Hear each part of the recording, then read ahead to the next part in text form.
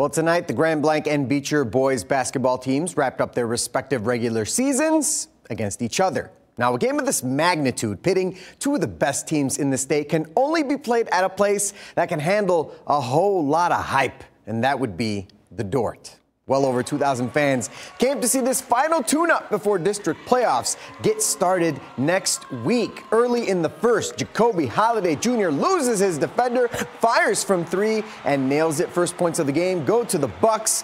A little later, R.J. Taylor has it and delivers a no-look pass inside for Bryce O'Mara for the score. Grand Blanc led by 5 after 1. Let's go to the second. Robert Lee Jr. has it outside. He makes the long-distance call, and that's good. But the Bucks will be down 7 at the half.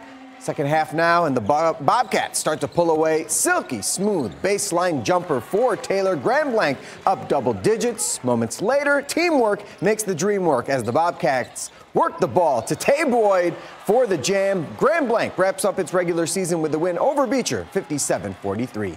It really gets us ready because, it's the talent, the strength, the size.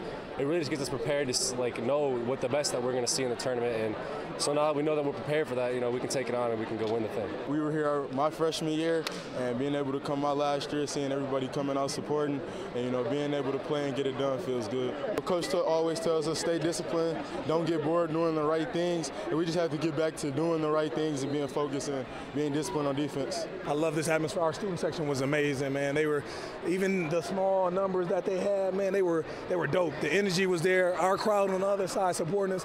This is huge for our kids. Both teams. We playing on this floor, being in this type of atmosphere. This is like special. The Bobcats finished the regular season with 20 wins and will take a 17-game win streak into the district tournament.